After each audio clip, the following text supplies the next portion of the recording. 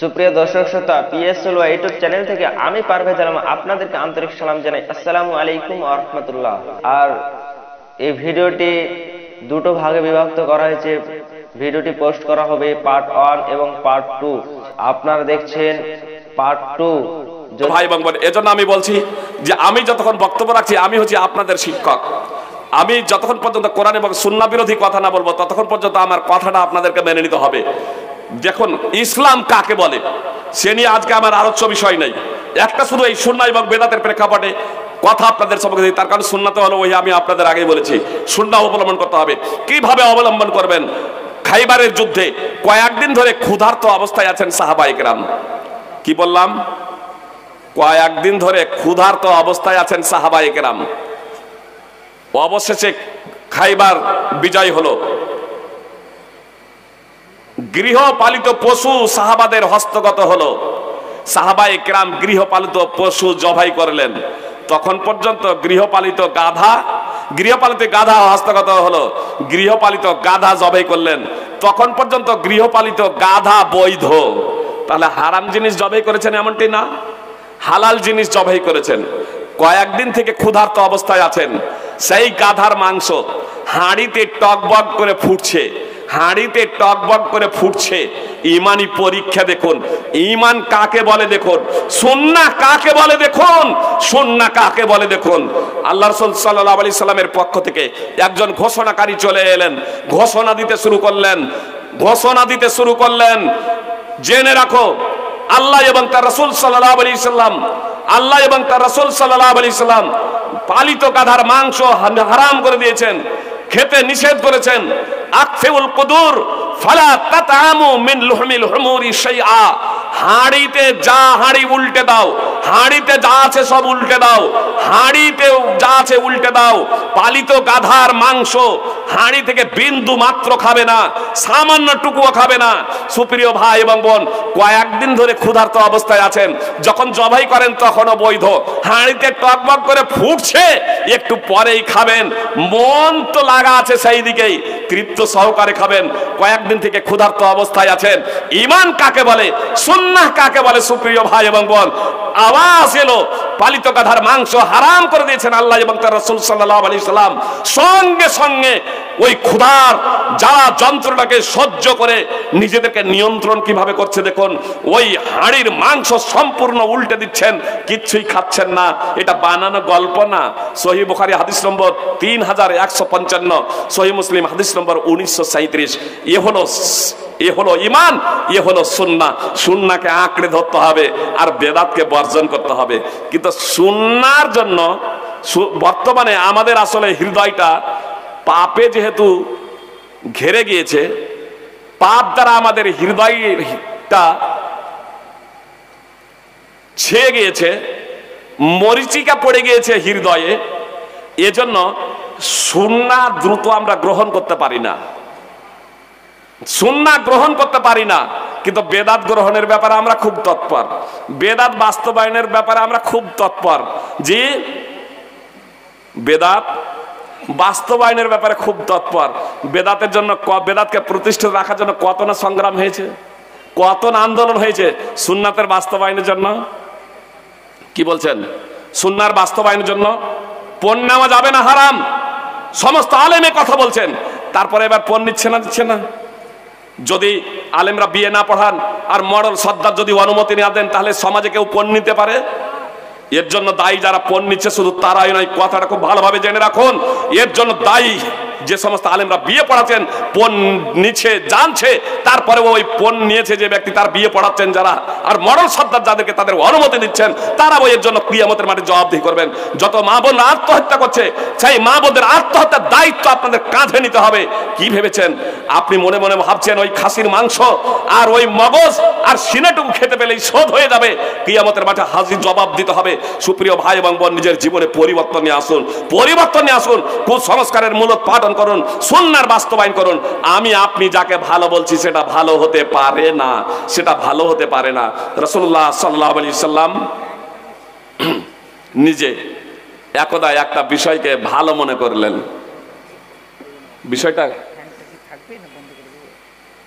আমার সরিয়ে দিলে ভালো হয়।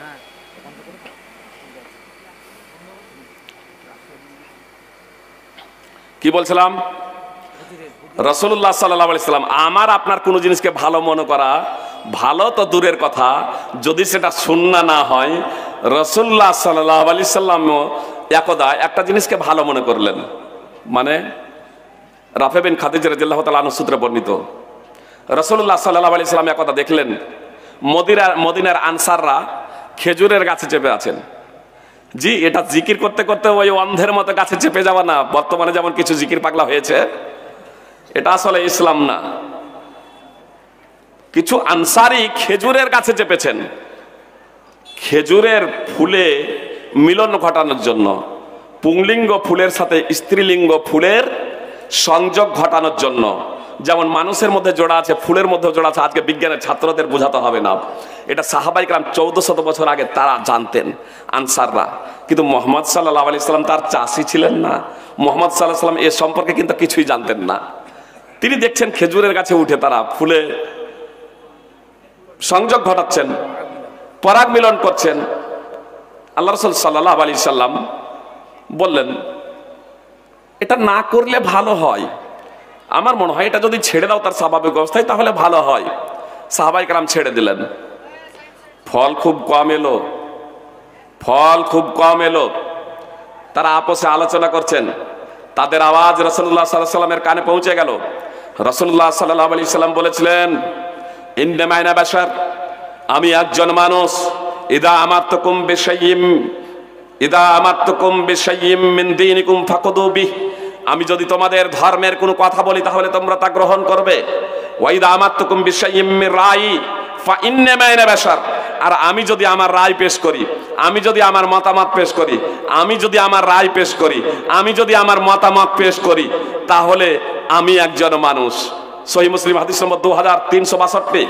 এই হাদিসের পরবর্তী হাদিসেই রয়েছে আনাস এবং আয়েশা রাদিয়াল্লাহু তাআলা আনহুমা সূত্রে বর্ণিত, আল্লাহ রাসূল সাল্লাল্লাহু আলাইহি সাল্লাম অকপটে স্বীকার করে নিলেন বৈষয়িক বিষয়ে, পার্থিব ব্যাপারে।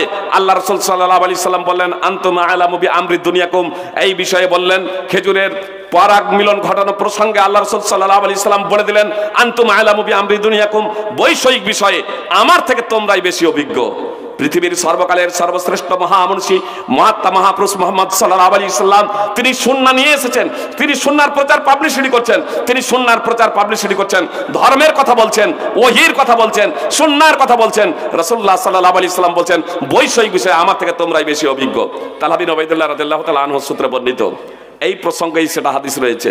সহিহ মুসলিম হাদিস নম্বর 2361 এবং সুনানে ইবনে মাজাহ হাদিস নম্বর 2470। রাসূলুল্লাহ সাল্লাল্লাহু আলাইহি ওয়াসাল্লাম এই প্রসঙ্গে বলেছিলেন, আমি আল্লাহর নামে মিথ্যা কথা বলি না, আমি যখন ধর্মের কথা বলবো তখন গ্রহণ করবে। আর আমি যদি বৈষয়িক বিষয়ে কোনো যদি কথা বলি তাহলে তোমরা সেটা বিবেচনা করে দেখবে, যদি ভালো হয় তাহলে গ্রহণ করবে, আর যদি সেটা অবাস্তব হয় তাহলে তোমরা গ্রহণ করতে বাধ্য নও। ইন্নাজ জান্না ইউক্তি ওয়া ইউসিব, তার কারণ রায় সঠিকও হতে পারে বেঠিকও হতে পারে, ধারণা সঠিকও হতে পারে বেঠিকও হতে পারে, মতামত সঠিকও হতে পারে বেঠিকও হতে পারে। সুপ্রিয় ভাই এবং বোন, আমি আপনি আজকে ইবাদত সাব্যস্ত করছি, কোন ইবাদতের জন্য কোন মুফতির ফতোয়া টেনে নিয়ে আসছি, কোন আলেমের ফতোয়া টেনে নিয়ে আসছি, কোন ইমামের ফতোয়া টেনে নিয়ে আসছি। আরে ভাই, কোরআন এবং হাদিস গেল কোথায়? আপনি কোরআন এবং হাদিস থেকে একটাও দলিল পেশ করতে পারছেন না। এটাই তার জ্বলন্ত প্রমাণ যে আপনি যেটা পেশ করছেন সেটা হলো বেদাত। সুন্নাহ নেই, কোরআন এবং সুন্নাহ দ্বারা তা প্রমাণিত নয়। আর যদি কোরআন এবং সুন্নাহ দ্বারা প্রমাণিত হতো তাহলে কোরআন এবং সুন্নাহ দ্বারা অন্তত একটাও দলিল পেশ করতে পারেন। আপনি একাধিক দলিল পেশ করছেন, একাধিক আলেমের মুফতির কথা পেশ করছেন দলিল হিসেবে, কিন্তু আপনি কোরআন এবং সুন্নাহ থেকে একটাও আপনি আয়াত বা হাদিস পেশ করতে পারছেন না। এটাই হচ্ছে আপনার জন্য যথেষ্ট যে আপনিও জানছেন, আপনিও বলছেন যে সেই জিনিসটা বেদাত, সেটা সুন্নাহ না। সুপ্রিয় ভাই এবং বোন, এবার আসুন, সাহাবায়ে কেরামও কোনো জিনিসকে ভালো মনে করেছেন। আপনাদের বলি সেই বিষয়টা। আনাস বিন মালিক রাদিয়াল্লাহু তাআলা আনহু সূত্রে বর্ণিত, তিনজন সাহাবী একদা রাসূলুল্লাহ সাল্লাল্লাহু আলাইহি সাল্লামের অর্ধাঙ্গিনীদের নিকটে এসে আল্লাহ রাসূল সাল্লাল্লাহু আলাইহি সাল্লামের ইবাদত প্রসঙ্গে জিজ্ঞেস করেছিলেন যে আল্লাহ রাসূল সাল্লাল্লাহু আলাইহি সাল্লামের ইবাদত কেমন ছিল। আল্লাহ রাসূল সাল্লাল্লাহু আলাইহি সাল্লামের ইবাদত প্রসঙ্গে তারা অবগত করলেন। তখন সেই তিনজন সাহাবীর মধ্যে একজন বললেন, তিনজন সাহাবী তারা প্রথমে বললেন, আইনা নাহনু মিনান নবী সাল্লাল্লাহু আলাইহি সাল্লাম, কাদ গুফিরা লাহু মা তাকাদ্দামা মিন যামবি। রাসূলুল্লাহ সাল্লাল্লাহু আলাইহি সাল্লামের সাথে কি আমাদের তুলনা হয়? রাসূলুল্লাহ সাল্লাল্লাহু আলাইহি সাল্লামের আগের এবং পরের সব গুনাহ মাফ। একজন বললেন আমি সদা সর্বদা রোজা রাখবো, বিনা রোজাতে কখনো থাকবো না। একজন বললেন আমি সারা রাত ধরে তাহাজ্জুদের নামাজ পড়বো, রাত্রে ঘুমাবো না। আর একজন বললেন আমি বিয়ে শাদী করবো না। সুপ্রিয় ভাই এবং বোন, সাহাবীরা মন্তব্য করছেন, সাহাবীরা ইজতিহাদ করছেন, সাহাবীরা রায় পেশ করছেন। ইজতিহাদ কি করছেন? রাসূলুল্লাহ সাল্লাল্লাহু আলাইহি সাল্লামের আগের পরের সব গুনাহ মাফ, আর আমরা তো সাধারণ ব্যক্তি, তার সাথে আমাদের তুলনা হয় না। জি, এই তো ইজতিহাদ, এই তো গবেষণা। জি, ইজতিহাদ করছেন। একজন বলছেন সারা রাত ধরে তাহাজ্জুদের নামাজ পড়বো, খারাপ সিদ্ধান্ত নিয়েছিলেন। একজন বলছেন সদা সর্বদা রোজা রাখবো, খারাপ সিদ্ধান্ত। ভালো কাজ, নেকির কাজ। কে সিদ্ধান্ত নিচ্ছেন? সাহাবী সিদ্ধান্ত সংকল্প করছেন, সাহাবী মনস্থ করছেন। আল্লাহ রাসূল সাল্লাল্লাহু আলাইহি সাল্লাম এলেন, আর আসার পরে উম্মাহাতুল মুমিনিন আল্লাহ রাসূল সাল্লাল্লাহু আলাইহি সাল্লাম নিজ স্ত্রীদের কাছ থেকে তাদের ওই কথাগুলো শ্রবণ করলেন। সঙ্গে সঙ্গে রাসূলুল্লাহ সাল্লাল্লাহু আলাইহি সাল্লাম ওই তিনজন ব্যক্তিকে ডাকালেন, এই শোনো, আমা ওয়াল্লাহি ইন্নী লা আখশাকুম লিল্লাহ ওয়া আতকাকুম লা। আল্লাহ জেনে রাখো, আল্লাহর কসম করে বলছি, তোমাদের মধ্যে সব থেকে বেশি আমি আল্লাহকে ভয় করি। কে বলছেন? মুহাম্মদ সাল্লাল্লাহু আলাইহি সাল্লাম বলছেন, জেনে রাখো আমি তোমাদের থেকে সব থেকে বেশি আল্লাহকে ভয় করি এবং আমি সব থেকে বেশি আল্লাহর অনুগত। লাকিন্নি আসুমু ওয়া উফতির, কিন্তু আমি রোজাও রাখি, বিনা রোজাতেও থাকি। ওয়া উসাল্লি ওয়া আরকুদ, আমি নামাজও পড়ি, নিদ্রাও যাই, ঘুমায়ও। ওয়া তাযাওয়াজুন নিসা, আর আমি মেয়েদের বিয়ে শাদিও করেছি। ফামার রাগিবা আন সুন্নতি ফালাইসা মিন্নি, অতএব যে কেউ আমার সুন্নাহ বিমুখ হবে সে আমার দলভুক্ত হতে পারে না, সে আমার আদর্শের উপরে প্রতিষ্ঠিত থাকতে পারে না। সহিহ বুখারী হাদিস নম্বর 5063, সহিহ মুসলিম হাদিস নম্বর 1401। সুপ্রিয় ভাই এবং বোন, আপনারা বলুন যে এই যে তিনজন সাহাবী, তারা খারাপ সিদ্ধান্ত, দুইজন সাহাবীর ব্যাপারে তো একবারে স্পষ্ট, তারা তো ভালো সিদ্ধান্ত নিয়েছিলেন, তাই না? আর একজন সাহাবী যেটা বলেছিলেন বিয়ে শাদী করলে সাংসারিক জীবনে জড়িয়ে পড়বে, ইবাদত কম হবে। বেশি ইবাদত করার জন্য তিনি সিদ্ধান্ত নিয়েছিলেন বিয়ে শাদী করবো না, সংসারে ঝামেলা থাকবে না, শুধু ইবাদত করেই যাব। নিয়তটা কত ভালো ছিল, কিন্তু নিয়ত ভালো হলেই হবে না। আমি এর জন্য একটা উদাহরণ দিই। অনেকে বলে আরে নিয়ত তো ভালো, আপনার নিয়ত ভালো হলে হবে না, তো সেটা কোরআন এবং সুন্নাহ দ্বারা প্রমাণিত কিনা এটা আপনাকে দেখতে হবে। সেটা সুন্নাহ না বেদাত এটা আপনাকে দেখতে হবে। সুন্নাহ যদি হয় গ্রহণ করবেন, আর বেদাত যদি হয় তাহলে আপনাকে বর্জন করতে হবে। তার কারণ বেদাত জাহান্নামে নিয়ে যাবে, আর সুন্নাহ আপনাকে জান্নাতে নিয়ে যাবে। সুপ্রিয় ভাই এবং বোন, আপনাকে বলি, আপনার লক্ষ্য উদ্দেশ্য খুব ভালো। আপনি যাবেন কলকাতা, যে স্টেট বাস আপনার শিলিগুড়ি যাবে সেই বাসে আপনি উঠে বসলেন, টিকিটও কেটেছেন কলকাতার, বাড়ি থেকে বের হয়েছেন নিয়ত করে যাবেন কলকাতা, টিকিট কেটেছেন কলকাতার, আর শিলিগুড়ি গামী বাসে আপনি বসে গিয়েছেন। কলকাতা পৌঁছাবেন তো? কেন?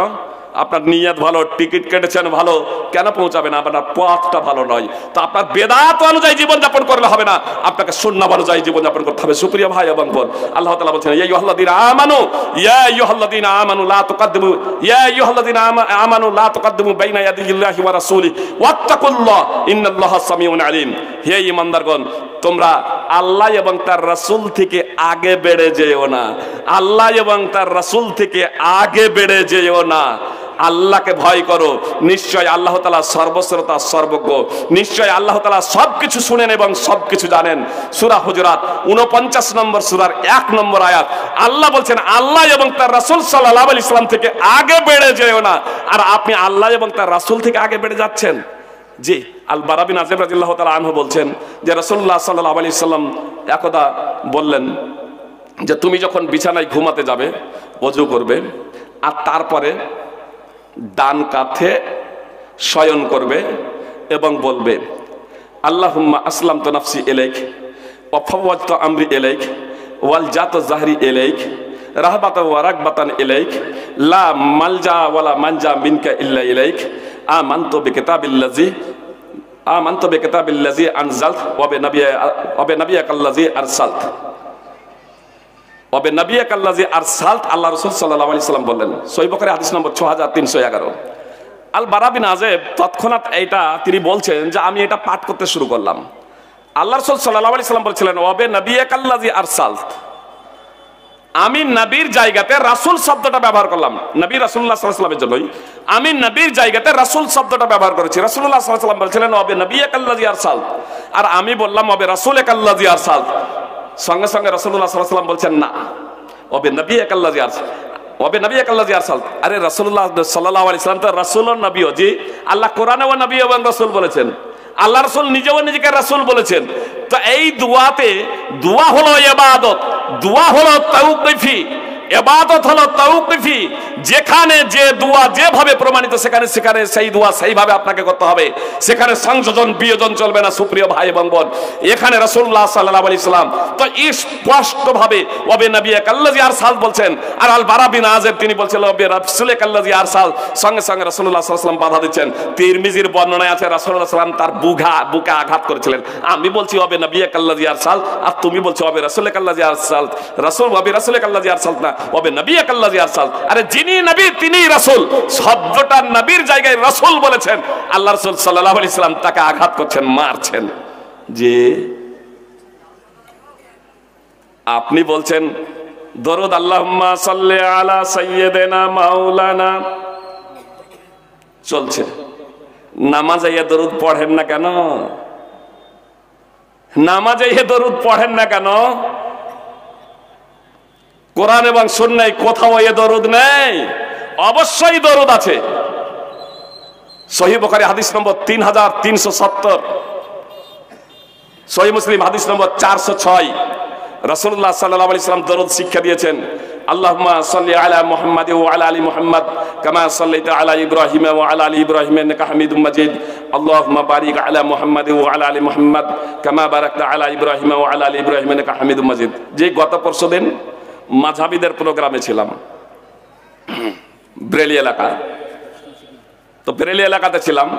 আমার আগে যিনি তিনি ফ্যাক্টরিতে তৈরি করার দরুদ শুরু করলেন, সুন্নাহ বেদাত ফ্যাক্টরিতে তৈরি করার দরুদ শুরু করলেন, আর আমি সুন্নাতি দরুদ শুরু করলাম।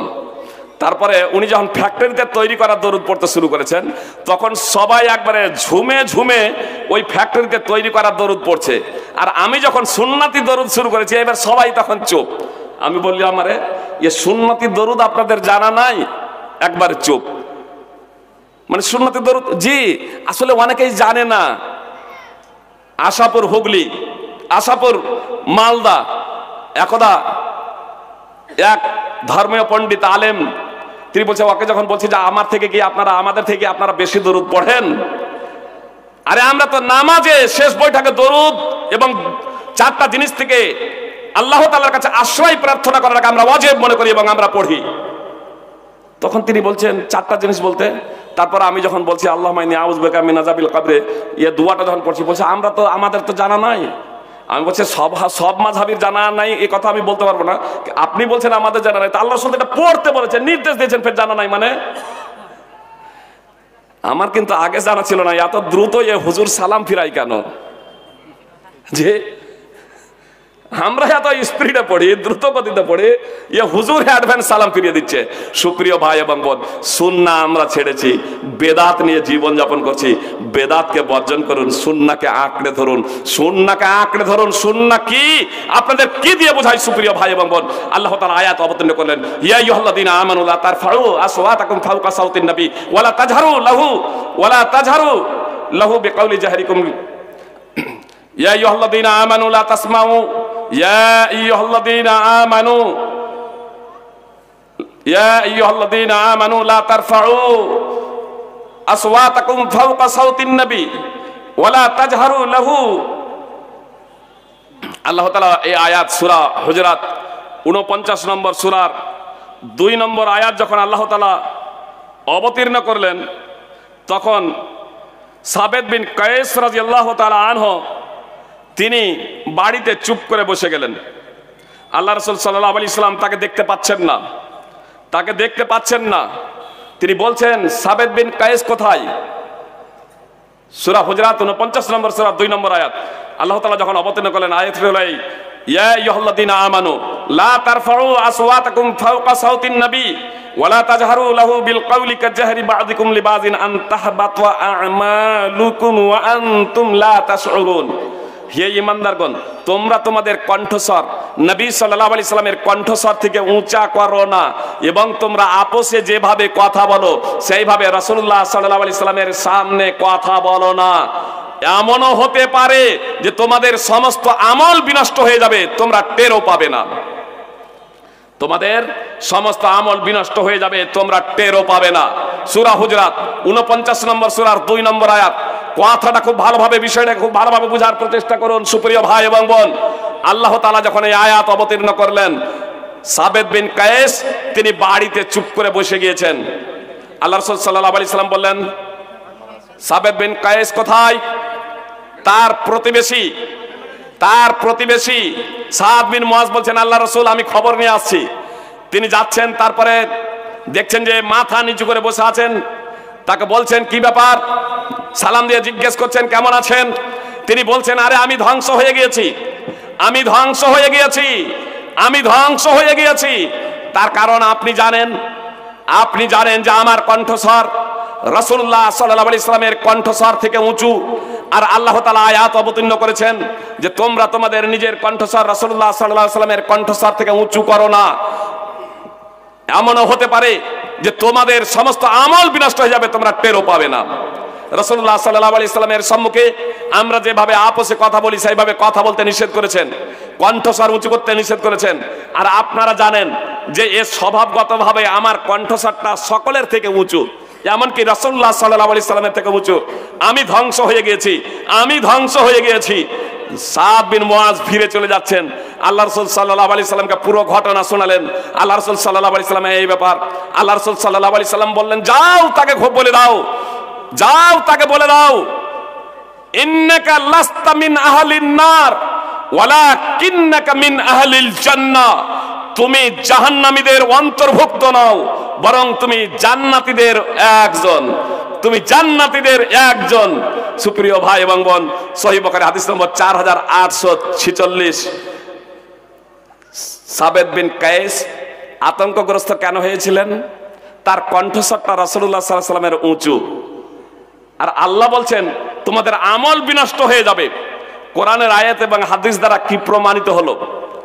কণ্ঠস্বর বলতে কি?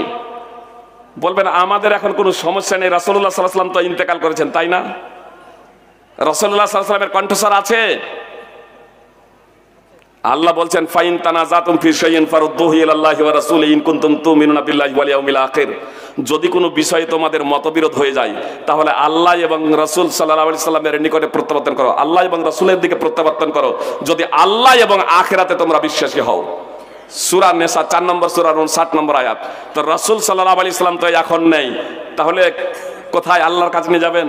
আল্লাহর কাজ বলতে পবিত্র কোরআন। বর্তমানে যে পবিত্র কোরআন, বর্তমানে এই জন্য বলছি যে পবিত্র কোরআনের আগে ইনজিল ছিল, তার আগে তাওরাত ছিল। যখন তা ছিল তখন সেই গ্রন্থের দিকে, আল্লাহর দিকে বলতে পবিত্র কোরআন আল্লাহর দিকে বর্তমানে। আর রাসূলুল্লাহ সাল্লাল্লাহু আলাইহি সাল্লামের দিকে বলতে রাসূলুল্লাহ সাল্লাল্লাহু আলাইহি সাল্লামের দিকে বলতে রাসূলুল্লাহ সাল্লাল্লাহু আলাইহি সাল্লামের ইন্তেকালের পরে তার সুন্নাহর দিকে। তো পবিত্র কোরআন এবং সুন্নাহ আছে। যে আপনার বিরুদ্ধে পবিত্র কোরআন আর সুন্নাহ চলে আসার পরে আপনি যদি করেন, ওৎপাত করেন, অস্বীকার করেন, তাহলে আপনার ঈমান বিনষ্ট হয়ে যাবে, আপনি বুঝতেও পারবেন না। যে আপনি হুজুরের কথার, বক্তার, আপনার ধর্মীয় পণ্ডিতের, আপনার প্রিয়জনের কথার জন্য কারণে আপনি ইসলামী বিধানকে, সুন্নাহকে আপনি প্রত্যাখ্যান করে দেবেন, এটা কোশ্চিনকালেও গ্রহণযোগ্য নয়। যে আপনি সুদ খাচ্ছেন, মহাপাপ করছেন। আপনি জানছেন সুদ হারাম, হারাম মেনে নিচ্ছেন, তারপরেও সুদ খাচ্ছেন, মহাপাপ করছেন। আপনি মদ পান করছেন, হারাম জানার পরেও মদ পান করছেন, ঠিক আছে। আপনি নেশাজাত দ্রব্য সেবন করছেন, হারাম জানার পরেও আপনি সেবন করছেন, আপনি মহাপাপী হচ্ছেন।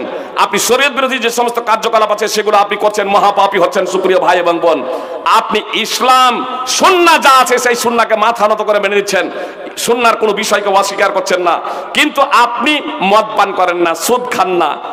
আপনি যদি বলেন যাকাত বর্তমানে ফরজ নয়, আল্লাহ রাসূল সাল্লাল্লাহু আলাইহি সাল্লাম যাকাত দিয়েছিলেন, জাকাত নিয়েছিলেন। আল্লাহ রাসূল সাল্লাল্লাহু আলাইহি ওয়াসাল্লামের যুগে জাকাত ফরজ ছিল, আল্লাহ রাসূল সাল্লাল্লাহু আলাইহি ওয়াসাল্লামের ইন্তেকালের পরে আর জাকাত দেওয়া যাবে না, জাকাত ফরজ নয়। আপনি সঙ্গে সঙ্গে কাফের হয়ে যাবেন, আপনি সঙ্গে সঙ্গে ধর্মচ্যুত মুরতাদ হয়ে যাবেন। সুন্নাহর বিপরীতে আপনার কোনো কথা চলবে না। সুন্নাহ বলতে আগেই বলেছি পবিত্র কোরআন এবং সুন্নাহ। আল্লাহ রাসূল সাল্লাল্লাহু আলাইহি ওয়াসাল্লাম বলছেন, আলা ইন্নী উতিতুল কিতাবা ওয়া মিসলাহু মাআহ, জেনে রাখো আমি কিতাব প্রাপ্ত হয়েছি অর্থাৎ পবিত্র কোরআন, এবং পবিত্র কোরআনের মতোই আরো একটা জিনিস। সুনানে আবি দাউদ হাদিস নম্বর 4604। ফল কথা, আমাদের সুন্নাহ ধারণ করতে হবে এবং বেদাতকে বর্জন করতে হবে। আল্লাহ তাআলা বলছেন, ইয়া আইয়ুহাল্লাযীনা আমানু আতিউল্লাহ ওয়া আতিউর রাসূল ওয়া লা তুবতিলু আমালাকুম, হে ঈমানদারগণ তোমরা আল্লাহর আনুগত্য করো, রাসূলুল্লাহ সাল্লাল্লাহু আলাইহি সাল্লামের আনুগত্য করো, এবং তোমরা তোমাদের আমলকে বিনষ্ট করে দিও না। যে আল্লাহ এবং তার রাসূলের অবাধ্য হয়ে, আল্লাহ এবং তার রাসূল সাল্লাল্লাহু আলাইহি সাল্লামের অবাধ্য হয়ে তোমরা নিজেদের আমলকে বিনষ্ট করে দিও না। অথবা দ্বীনে ইসলামে ভালো মনে করে কোনো জিনিসকে সংযোজন করে বেদাত আবিষ্কার করে তোমাদের ঈমানকে বিনষ্ট করে দিও না। বেদাত যদি বড় ধরনের বেদাত হয়ে যায়, বেদাত যদি বড় ধরনের বেদাত হয়ে যায়, জি আপনি বলছেন রাসূলুল্লাহ সাল্লাল্লাহু আলাইহি ওয়াসাল্লাম এত মহান, এত মহান, এত মহান, যে ঈসা আলাইহিস সালাম থেকে বড় হচ্ছেন রাসূলুল্লাহ সাল্লাল্লাহু আলাইহি ওয়াসাল্লাম। আর ঈসা আলাইহিস সালামকে যদি আল্লাহ তাআলা চতুর্থ আসমানে উঠিয়ে দেন, তো মুহাম্মদ সাল্লাল্লাহু আলাইহি ওয়াসাল্লাম কি মরে গিয়েছেন? আপনি বলছেন না, না মরেনি, তিনি আসলে অন্তরালে চলে গিয়েছেন, তিনি অন্তরালে চলে গিয়েছেন, আসলে মরেননি। আপনি পবিত্র কোরআনের আয়াত জানছেন, আল্লাহ তাআলা বলছেন ইন্নাকা মাইয়িতু ওয়া ইন্নাহুম মাইয়িতুন, মুহাম্মদ সাল্লাল্লাহু আলাইহি ওয়াসাল্লাম নিশ্চয় তুমিও মরণশীল, তারাও মরণশীল। সূরা জুমার 39 নম্বর সূরা 30 নম্বর আয়াত। তারপরেও আপনি বলছেন মুহাম্মদ সাল্লাল্লাহু আলাইহি ওয়াসাল্লাম পর্দা করেছেন, মরেননি। তার কাছে প্রার্থনা করা, তার কাছ থেকে প্রার্থনা করা তিনি জায়েজ বা সুন্নাহ। মুহাম্মদ সাল্লাল্লাহু আলাইহি ওয়াসাল্লাম উপকার করতে পারেন, অপকার করতে পারেন। আপনি এই বেদাত করছেন সুপ্রিয় ভাই এবং বোন, এই বেদাত হলো বড় ধরনের বেদাত, এটা হলো শিরক, যে কারণে আমার এবং আপনার যারা এই ধরনের আকীদা পোষণ করব তাদের ঈমান এবং ইসলাম বিনষ্ট হয়ে যাবে। এজন্য বিদআতকে বর্জন করুন, সুন্নাহকে আঁকড়ে ধরুন, পরিত্রাণ পাবেন, মুক্তি পাবেন। ভাই সকল, আমি আমার বক্তব্য এখানে সমাপ্ত করছি। শুধু এই কথা বলে যে সুন্নাহকে যথাযথভাবে আঁকড়ে ধরুন, বেদাতকে বর্জন করুন। আবু হুরায়রা রাদিয়াল্লাহু তাআলা আনহু বলেছেন, আবু হুরায়রা রাদিয়াল্লাহু তাআলা আনহু সূত্রে বর্ণিত, রাসূলুল্লাহ সাল্লাল্লাহু আলাইহি সাল্লাম বলেছেন, কুল্লু উম্মতি ইয়াদখুলুনাল জান্নাতা ইল্লা মান আবা। রাসূলুল্লাহ সাল্লাল্লাহু আলাইহি সাল্লাম বলেছেন, আমার উম্মতের সকলেই জান্নাতে যাবে, আমার উম্মতের সকলেই জান্নাতে যাবে, তবে যারা অস্বীকার করেছে। বলু ইয়া রাসূলুল্লাহ ওয়া মাইয়াবা, সাহাবায়ে কেরাম বললেন, হে আল্লাহর রাসূল, অস্বীকার কে করেছে? ভাষাটা খুব বোঝার প্রচেষ্টা করেন। আল্লাহ রাসূল সাল্লাল্লাহু আলাইহি সাল্লাম বলছেন আমার উম্মতের সকলেই জান্নাতে যাবে, তাহলে যারা অস্বীকার করেছে। অস্বীকার বলতে সাহাবায়ে কেরাম প্রথমে কি বুঝেছেন দেখুন। আল্লাহ রাসূল সাল্লাল্লাহু আলাইহি সাল্লাম যখন বলছেন আমার উম্মতের সবাই জান্নাতে যাবে, তাহলে যারা অস্বীকার করেছে, তো আল্লাহ রাসূল সাল্লাল্লাহু আলাইহি সাল্লামকে অস্বীকার করেছিল কাফের মুশরিক, তারা অস্বীকার করেছিল না করেনি? ইহুদি খ্রিস্টানরা অস্বীকার করেছিল না করেনি? তাহলে ইহুদি খ্রিস্টান তাদেরকে তো দেখতেই পাচ্ছে, তাদেরকে তো দেখতেই পাচ্ছে। তো মুহাম্মদ সাল্লাল্লাহু আলাইহি সাল্লাম আবার এই কথা মুহাম্মদ সাল্লাল্লাহু আলাইহি সাল্লামকে প্রশ্ন করবেন কেন সাহাবায়ে কেরাম? ওয়া মাইয়াবা, হে আল্লাহ রাসূল, কে অস্বীকার করেছে? কে অস্বীকার করবে? জান্নাতে তো সবাই যেতে চায়, জান্নাতে কে যাবে না? যে একজন কাফের হিন্দু মুশরিককেও যদি জিজ্ঞেস করেন স্বর্গে যাবেন না নরকে যাবেন, তারা বলবে স্বর্গে যাব। যে মানুষকে জিন ভর করে, তো একদা একজনের কাছে বলছে জিন ভর করেছে, জিজ্ঞেস করছি তুমি কে? তো বলছে আমি হচ্ছে ইবলিস, শয়তান।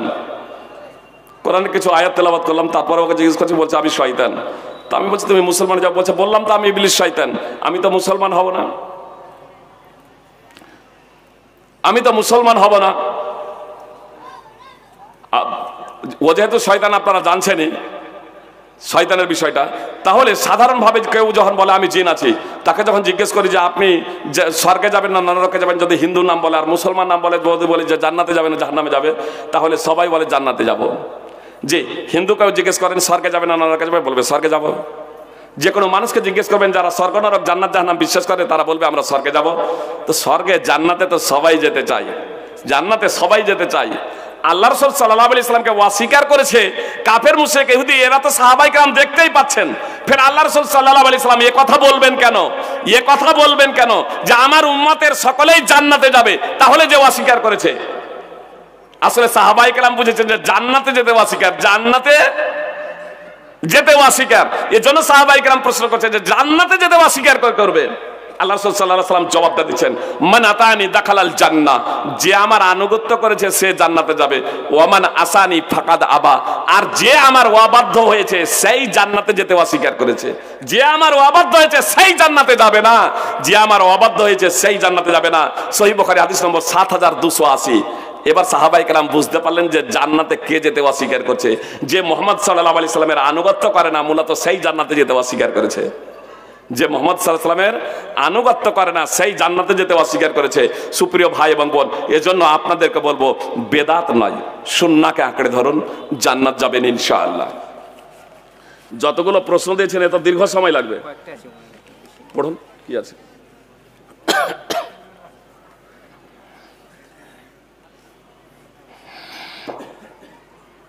কয়েকটা প্রশ্ন আছে, সেগুলো সময় অনেকক্ষণ ধরে সাহেব বক্তব্য রাখছেন। প্রথম প্রশ্নটি হচ্ছে, নিতম্বের উপরে বসতে হবে কোন সালাতের শেষ বৈঠকে? সালাতের কোন বৈঠকে নিতম্বের উপরে বসতে হবে? জি, সহিহ বুখারী এবং আবু দাউদে হাদিস রয়েছে, আবু হুরায়রা বর্ণিত রয়েছে, এমনকি এই প্রসঙ্গে আলী রাদিয়াল্লাহু তাআলা আনহু সূত্রে হাদিস বর্ণিত রয়েছে যে রাসূলুল্লাহ সাল্লাল্লাহু আলাইহি সাল্লাম যে নামাজের দ্বিতীয় বৈঠক হতো, যে নামাজের দ্বিতীয় বৈঠক, যেমন জোহর, আসর, মাগরিব, এশা, তো দ্বিতীয় বৈঠকে তাওয়াররুক করতেন, অর্থাৎ বসার সময় শেষ বৈঠকে যে নামাজের দুটো বৈঠক, দুটো কাদা আছে, সেই নামাজের শেষ বৈঠকে বাম পাটাকে ডান পায়ের রোলার দিয়ে বের করে দিতেন, রোলার দিকে বের করে দিয়ে নিতম্বের উপরে, পাছার উপরে ভর দিয়ে বসতেন। সুপ্রিয় ভাই এবং বোন, এখানে একটা মজার কথা বলি। আমার কিছু ভাইরা বর্তমানে বলেন যে রাসূলুল্লাহ সাল্লাল্লাহু আলাইহি সাল্লাম বয়স্ককালে এটা করেছিলেন বার্ধক্য হয়ে যাওয়ার কারণে, বুড়িয়ে যাওয়ার কারণে, কিন্তু সাধারণ অবস্থায় যুবকদের জন্য এটা করা যাবে না। সুপ্রিয় ভাই এবং বোন, সেই হাদিসেই তো রাফুল আইদানের কথা আছে, রুকুতে যাওয়ার, রুকু থেকে উঠার। তাহলে রাসূলুল্লাহ সাল্লাল্লাহু আলাইহি সাল্লামের শেষ জীবনেও তো রাফুল আইদান প্রমাণিত আপনার কথা দ্বারা।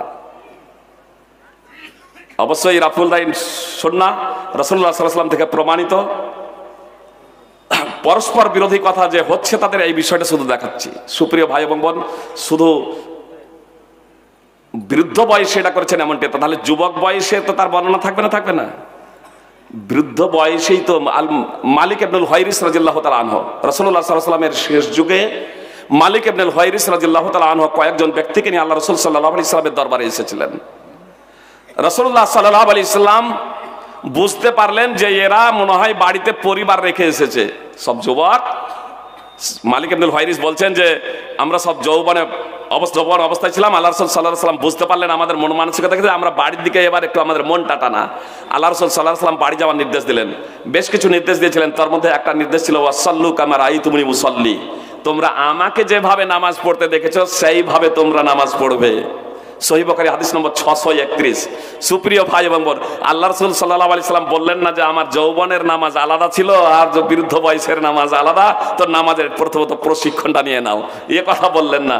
আল্লাহ রাসূল সাল্লাল্লাহু আলাইহি সাল্লাম বললেন আমাকে যেভাবে তোমরা, জি আমাকে যেভাবে, এরা তো হচ্ছে যুবক, মালিক ইবনুল হুয়াইরিস হচ্ছেন যুবক, তাকে বলছেন আমাকে কোন বয়সে বলছেন? বুড়ো বয়সে বলছেন রাসূলুল্লাহ সাল্লাল্লাহু আলাইহি ওয়াসাল্লাম। যে বয়সটাকে আপনি বুড়ো বানিয়েছেন, বার্ধক্য বানিয়েছেন, রাসূলুল্লাহ সাল্লাল্লাহু আলাইহি ওয়াসাল্লাম জীবনের শেষ বয়সে বলছেন আমাকে যেভাবে তোমরা নামাজ পড়তে দেখলে সেইভাবে তোমরা নামাজ পড়ো। সহিহ বুখারী হাদিস নম্বর 631। বলুন। এই হাদিস দ্বারা এটা স্পষ্ট হলো যে যে নামাজে একটাই বৈঠক আছে, যেমন বেতরের 1 রাকাতে বা ফজরের সুন্নাতে, জুমার 2 রাকাতে, বা এমনি সাধারণভাবে যে সুন্নাত পড়ছেন যেখানে একটাই বৈঠক, সেখানে বাম পা বিছিয়ে বসতে হবে এবং ডান পাটাকে খাড়া করে রাখতে হবে, ডান পায়ের আঙুলগুলো কেবলামুখী থাকবে। দ্বিতীয় প্রশ্নকর্তা একসঙ্গে দুটো প্রশ্ন করেছেন, স্যার এটা বুঝে একসঙ্গে উত্তর দেন। বলছে আমাদের ইমাম 20 থেকে 30 মিনিটের মধ্যে তারাবির সালাত পড়িয়ে দেন, সেই সম্পর্কে আপনার মতামত চেয়েছে। এটা মতামত। আর একটা হাদিস বলছেন উনি দেখেছেন, কোন একটা হাদিসে পড়েছেন উনি যে সাহাবীগণ তারাবির সালাত শেষ করে সাহারি খেতেন, তাহলে কি আমাদের সালাত হবে? সুপ্রিয় ভাই এবং বোন, দুটো প্রশ্ন করেছেন। আল্লাহ রাসূল সাল্লাল্লাহু আলাইহি ওয়াসাল্লাম তৃতীয় দিন যে নামাজ পড়িয়েছিলেন, সুনানে নাসাইতে হাদিস রয়েছে, সেই দিন সাহাবায়ে কেরাম সাহারি ছুটে যাওয়ার আশঙ্কা বোধ করছিলেন। মানে তারাবির নামাজ পড়া যায় এশার নামাজের পর থেকে নিয়ে আপনার ফজরের আগে পর্যন্ত, সুবহে সাদেকের আগে পর্যন্ত, শেষ রাত্রে পড়াটা হলো উত্তম। আপনি যদি প্রথম ওয়াক্ত পড়ে নিচ্ছেন, পড়তে পারেন, এখানে কোনো সমস্যা নেই। রাসূলুল্লাহ সাল্লাল্লাহু আলাইহি ওয়াসাল্লাম একদা প্রথম রাত্রিতে, দ্বিতীয় দিন মধ্যরাত্রিতে, আর তৃতীয় দিন শেষ রাত্রিতে একবারে সাহারি ছুটে যাওয়ার আশঙ্কা বোধ করছিলেন, এত দীর্ঘ করেছিলেন শেষের দিকে বের হয়ে। তো আপনি যে কোনো টাইমে এরকম পড়তে পারেন, কোনো সমস্যা নেই। এবার যেটা বিষয় হলো যে আমার মত জানতে চাইছেন ভাই, আমি আগেই বলেছি কোরআন এবং সুন্নাহতে কোনো মত চলে না, এটা ইজতিহাদি বিষয় নয়। কত মিনিট লাগবে আপনাকে শুধু এতটুকু বলি যে আপনার রুকু এবং সাজদা, কেরাত, এগুলো যাতে যথাযথভাবে হয়, ধীর স্থিরভাবে হয়। রাকাত শুধু গণনা করে গেলে হবে না, স্পিড একবার আপনি ছাড়লেন দুরন্ত এক্সপ্রেস, যে রুকু সাজদা যথাযথভাবে করছেন না। আর কেরাত কি পড়ছেন মুক্তাদি তো মুক্তাদি নিজেও বুঝতে পারছেন না, এ নামাজের কোনো মূল্য নেই। হুযায়ফা রাদিয়াল্লাহু তাআলা আনহু, আল্লাহ রাসূল সাল্লাল্লাহু আলাইহি ওয়াসাল্লাম যে ব্যক্তি রুকু সাজদা সঠিকভাবে করে না তাকে তো নিকৃষ্টতর চোর বলেছেন। আর হুযায়ফা রাদিয়াল্লাহু তাআলা আনহু এক ব্যক্তিকে দেখলেন যে নামাজ পড়ছে, যে রুকু সাজদা ভালোভাবে করছে না, উঠছে আর বসছে, উঠছে আর বসছে, যে ভালোভাবে যথাযথভাবে 20 মিনিটে, এই 30 মিনিটে আপনি তারাবির নামাজ এশা সহ পড়ে দেখান দেখি। আপনি এশার নামাজ পড়ছেন সাধারণভাবে 10 মিনিট লাগছে, 10 মিনিট, সেখানে আপনি কিভাবে আপনি, আর সেখানে তো এখানে আসতেও কেরাত, আর সেখানে কেরাতও আপনি করে যাচ্ছেন, তারপরে কিভাবে এখানে আপনি ওই 29-30 মিনিটে নামাজ পড়িয়ে দিচ্ছেন? আপনাকে ঠিক একবার কে বানিয়েছে? ধীর স্থির ভাবে নামাজ পড়ুন। আমি যেটা বলছিলাম, হুযায়ফা রাদিয়াল্লাহু তাআলা আনহু এক ব্যক্তিকে দেখলেন রুকু সাজদা ভালোভাবে করছে না, তাকে জিজ্ঞেস করলেন, আপনি কতদিন থেকে এভাবে নামাজ পড়ছেন? আপনি কতদিন থেকে এভাবে নামাজ পড়ছেন? সে বলল, মুনযু 40 সানা, 40 বছর থেকে, 40 বছর থেকে। তখন হুযায়ফা রাদিয়াল্লাহু তাআলা আনহু তাকে বললেন, মা সাল্লাইতা মুনযু 40 সানা, 40 বছর থেকে তুমি এক ওয়াক্তেরও নামাজ পড়োনি, 40 বছর থেকে তুমি এক ওয়াক্তেরও নামাজ পড়োনি, 40 বছর থেকে তুমি এক ওয়াক্তেরও নামাজ পড়োনি। ওয়ালাউ মুত্তা ওয়া হাদিহি সালাতুক লা মুত্তা আলা গায়রিল ফিতরাতিল্লাতী ফুতিরা আলাইহা মুহাম্মাদুন সাল্লাল্লাহু আলাইহি ওয়াসাল্লাম। আর তোমার যদি এই অবস্থায় মৃত্যু হতো, তবে রাসূলুল্লাহ সাল্লাল্লাহু আলাইহি সেই ফিতরাতের উপরে তোমার মৃত্যু হতো না যার উপরে রাসূলুল্লাহ সাল্লাল্লাহু আলাইহি সাল্লামকে সৃষ্টি করা হয়েছে। যে 40 বছর ধরে নামাজ পড়ছেন, আর হুযায়ফা রাদিয়াল্লাহু তাআলা আনহু বলছেন তুমি এক ওয়াক্তের নামাজ পড়োনি 40 বছর থেকে। ও বলছে আমি 40 বছর থেকে নামাজ পড়ছি, হুযায়ফা রাদিয়াল্লাহু তাআলা আনহু বলছেন তুমি এক ওয়াক্তের নামাজ পড়োনি। এজন্য শুধু নামাজ পড়ে গেলে হবে না, রাসূলুল্লাহ সাল্লাল্লাহু আলাইহি ওয়াসাল্লামের পদ্ধতিতে পড়ুন। রুকু, সাজদা, কেরাত, রুকুন এবং যে সমস্ত ওয়াজিব আছে এগুলো যথাযথভাবে পালন করবেন। হুযায়ফা রাদিয়াল্লাহু তাআলা আনহুর এই বর্ণনাটা সহিহ বুখারীতে আছে সংক্ষিপ্তভাবে, আর পুরো ঘটনাটা পেয়ে যাবেন ইমাম আহমদের মুসনাদ আহমদ হাদিস নম্বর 23258-তে। সুপ্রিয় ভাই এবং বোন, আজকে প্রশ্ন অনেক আছে, আমি বক্তব্য এখানেই শেষ করে দিচ্ছি, তার কারণ মনে হয় যে আলোচক চলেছেন, তাই তো? যে শেষ করে দিই। আরেকটা প্রশ্ন করুন, আপনাদের জ্ঞাতার্থে জানাই, আমি যতদূর জানি আমাদের আইজুদ্দিন সাহেব এখানকার ভূমিপুত্র মনে হয়, যতদূর আমি জানি, ওনার সঙ্গে আমার অনেকদিন থেকেই সম্পর্ক, এবং এই এরিয়ার মানুষের জন্য, এখানকার দরিদ্র নিপীড়িত মানুষ তথা সমস্ত মানুষের শিক্ষার আলো পৌঁছে দেওয়ার জন্য সব থেকে বেশি আপনার নিবেদিত প্রাণ মানুষ উনি একজন। তো আল্লাহ রব্বুল আলামিন যেটা বলেছেন, ইকরা বিসমি রাব্বিকাল্লাযী খালাক, তার একটা বাস্তবায়ন তিনি করতে চেয়েছেন। আল্লাহ ওনাকে আরো সুদীর্ঘ জীবন দান করুন এবং আমাদের আরো আলোর দিশারি শিক্ষা প্রতিষ্ঠান তৈরি করুন। আমাদের এখানকার মানুষ, উনি যেহেতু ভূমিপুত্র, আমাকে একজন বলে গেলেন যে ওনাকে অন্তত 5 মিনিট 10 মিনিট অন্তত করুন, কিন্তু আইজুদ্দিন সাহেব বলতে রাজি নয়। আমি সেই জন্য বলে দিলাম, আমাদের মৌলানা সাহেব পরে বলবেন, আমি খুব অনুরোধ করছি ওনাকে বলার জন্য, কিন্তু উনি রাজি হচ্ছেন না। তো আমাদের দু একটা প্রশ্ন আছে, তারপর শেখ এমন হতে পারে যে আমি বলছি এজন্যই, মানে আমার শেষ হবে তবেই তো ওনাকে বলবেন, আমার পরে উনি 5 মিনিট বলবেন ইনশাআল্লাহ, ওনার লক্ষ্য দূষণে। জি আমি বলি, আর দু একটা প্রশ্ন আছে, আমি সব প্রশ্ন উত্তর দেওয়া যাবে না। তো বলছি যে রুকু পেলে রাকাত হবে কিনা, এই নিয়ে দুজনের দুরকম মত। আব্দুর রাজ্জাক বিন ইউসুফ বলেছেন হবে, কিন্তু আব্দুল্লাহ সালাফি বলেছেন হবে না। উনি বলছেন, উনি যে প্রশ্ন করেছেন সেটা দুজনের নাম করেছেন, তার অথেন্টিসিটি আব্দুর রাজ্জাক বিন ইউসুফ বলেছেন কিনা তাও আমি জানি না, এবং আব্দুল্লাহ সালাফি বলেছেন কিনা সেটাও আমরা জানি, যেহেতু এখানে দলিল নেই। দেখি ওনার বক্তব্য। সুপ্রিয় ভাই এবং বোন, বরং এরকম না করে রুকু পেলে রাকাত হবে কিনা এটার উত্তর দেওয়া মনে ভালো। বিষয়টা বলি, রুকু পেলে রাকাত হবে কিনা, রুকু পেলে রাকাত হয়ে যাবে, স্পষ্ট যে বর্ণনাগুলো আছে, বুঝতে পেরেছেন, স্পষ্ট যে বর্ণনাগুলো রাসূলুল্লাহ সাল্লাল্লাহু আলাইহি সাল্লাম থেকে, সেই বর্ণনা হচ্ছে জয়ীব। এবার কথা হলো সাহাবাদের থেকে দু ধরনের বর্ণনা আছে, বিষয়টা বোঝার প্রচেষ্টা করুন। সাহাবীদের থেকে দু ধরনের বর্ণনা আছে। আবু হুরায়রা রাদিয়াল্লাহু তাআলা আনহু থেকে বর্ণিত আছে, আবু হুরায়রা রাদিয়াল্লাহু আনহুর ফতোয়া আছে যে কিয়াম যদি না পাওয়া যায় তাহলে সেটাকে রাকাত গণ্য হবে না। কিয়াম হলো ফরজ, দাঁড়ানোর অবস্থা, আল্লাহু আকবার বলে দাঁড়ানো, এটা হলো ফরজ রুকুন।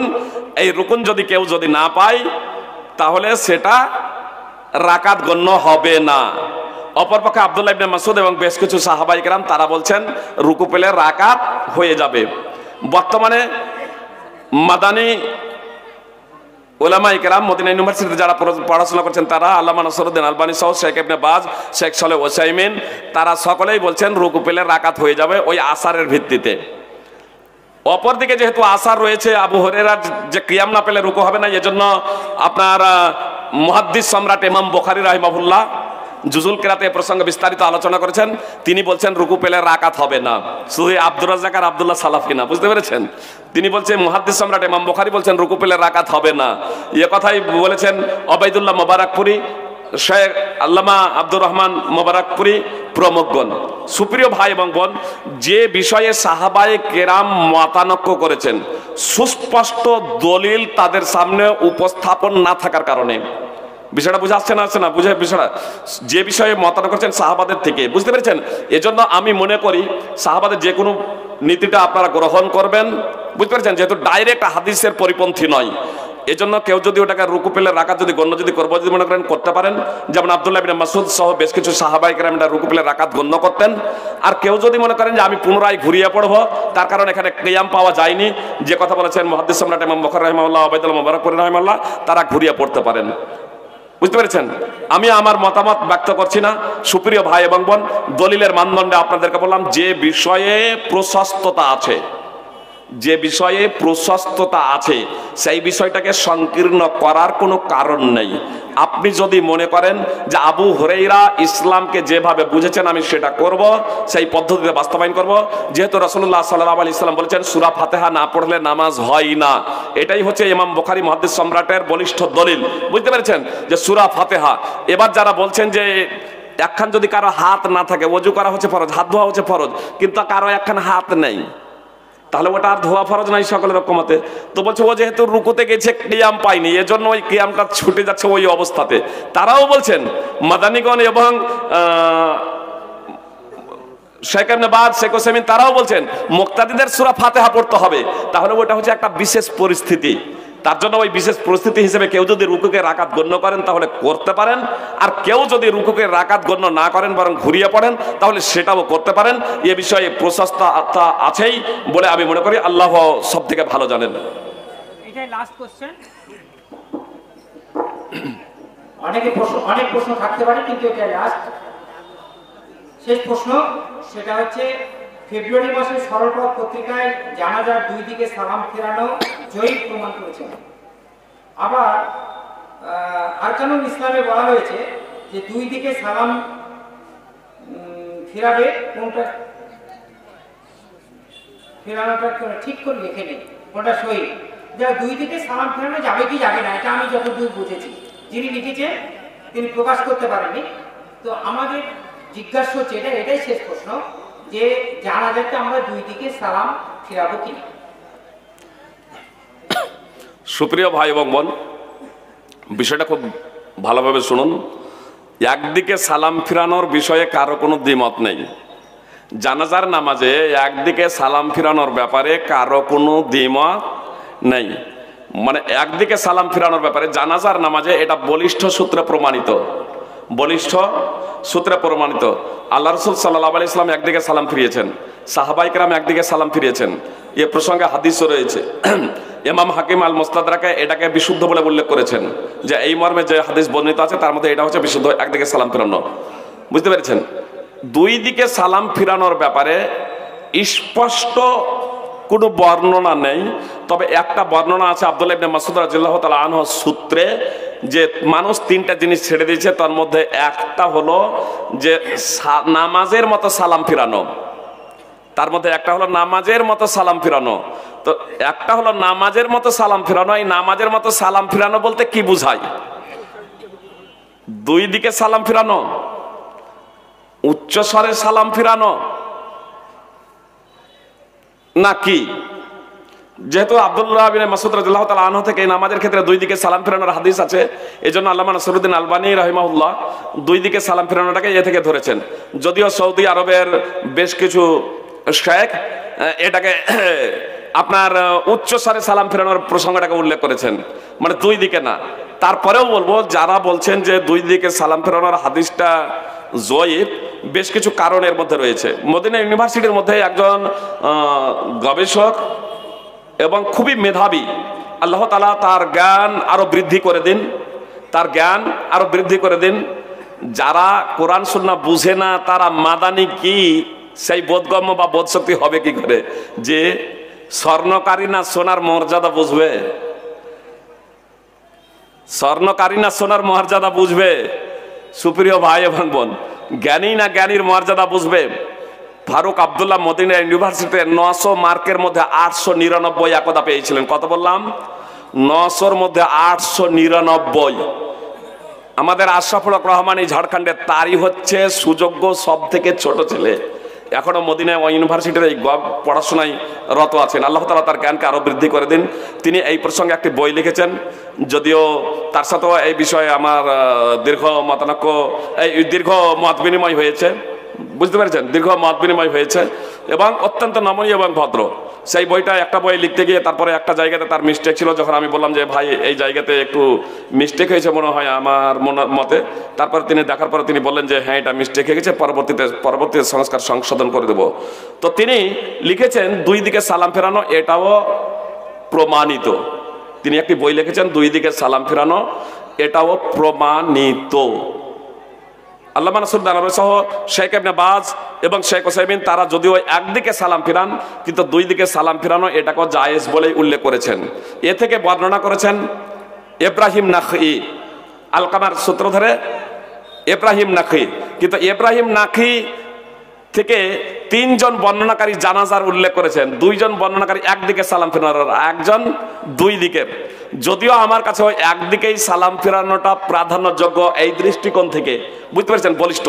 এজন্য আপনাদেরকে বলবো একদিকেই জানাজার নামাজে সালাম ফিরাবেন।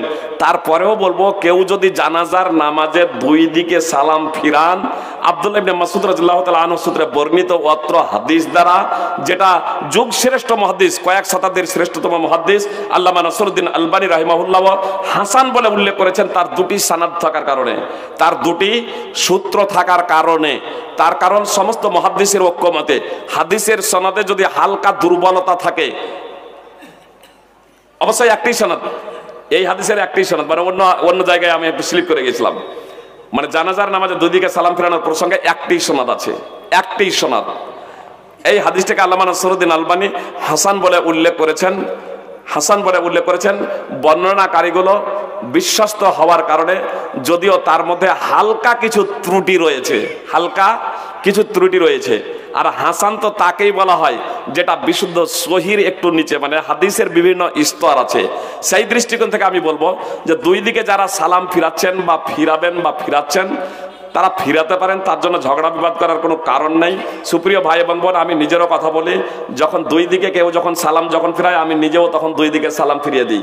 কিন্তু আমি যখন ইমাম হই তখন একদিকেই সালাম ফিরাই, আগেই ঘোষণা করে দিই যে একদিকেই সালাম ফিরাবো, দুই দিকে ফিরাবো না। বুঝতে পেরেছেন? এজন্য কতগুলো আমাদের সমাজে বিষয় আছে যে বিষয়গুলো একেবারে স্পষ্ট বেদাত, যে বিষয়টা স্পষ্ট বেদাত সেগুলোকে বর্জন করুন, স্পষ্ট শিরক সেগুলোকে বর্জন করুন, নাজায়েজ হারাম সেগুলোকে বর্জন করুন। কিন্তু যে সমস্ত বিষয়ের ক্ষেত্রে ওলামায়ে কেরাম বা সাহাবায়ে কেরামদের মধ্যে মতানক্য রয়েছে, বুঝতে পেরেছেন, আর সেটা ইবাদতের বিষয়ে নয়, তাহলে সেই বিষয়টা আপনি ছেড়ে দিন। সাধারণভাবে এখানে এজন্যই বলছি যে তাকবীরে তাহরিমা দ্বারা নামাজ স্টার্ট হবে, তাই তো, আর সালাম দ্বারা নামাজ শেষ হবে, এটা সকলের ক্ষেত্রেই, এটা রুকুন, আপনার জানাজার ক্ষেত্রেও আর অন্যান্য নামাজের ক্ষেত্রেও।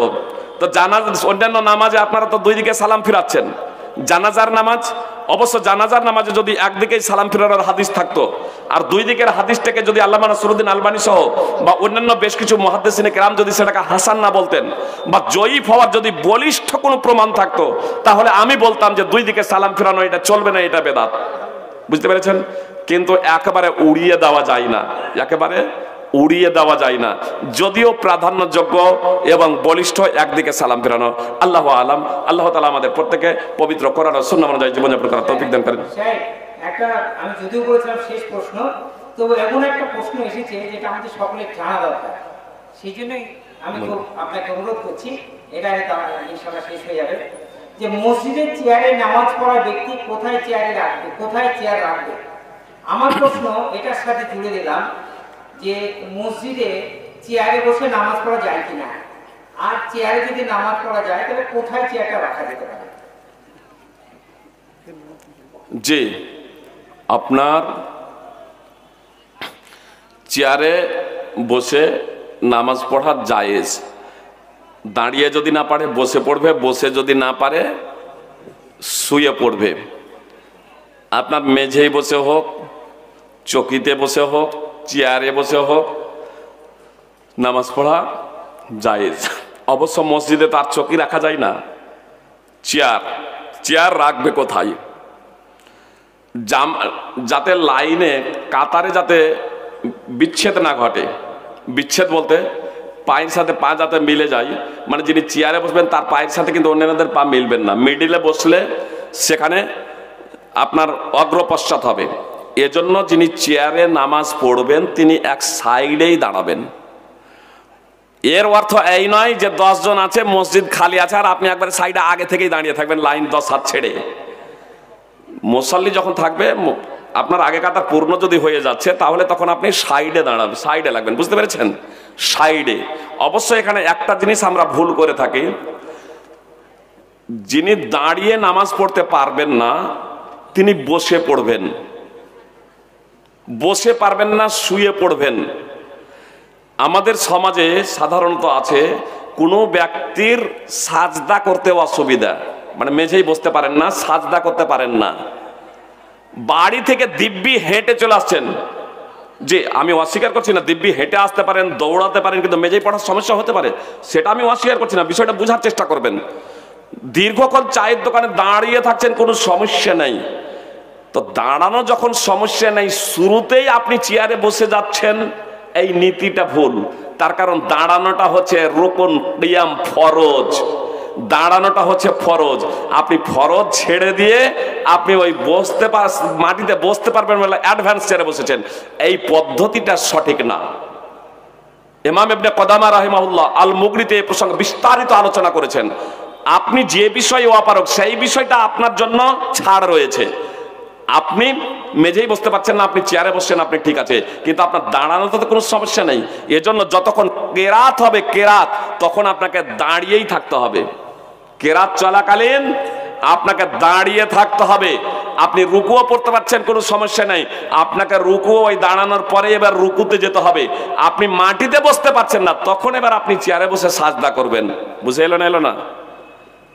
প্রথম থেকে আপনি চেয়ারে বসে যাবেন, এই নীতিটা, এই পদ্ধতিটা সঠিক না। ফল কথা, চেয়ারে বসে নামাজ পড়া জায়েজ, আপনার সুযোগ বুঝে সাইডে চেয়ার রাখবেন। আল্লাহ তাআলা আমাদের প্রত্যেকে পবিত্র কোরআন সুন্নাহ অনুযায়ী জীবনযাপন করার তৌফিক দান করেন আমিন। আসসালামু আলাইকুম ওয়া রাহমাতুল্লাহি ওয়া বারাকাতুহু। ওয়া আলাইকুম আসসালাম ওয়া রাহমাতুল্লাহি ওয়া বারাকাতুহু।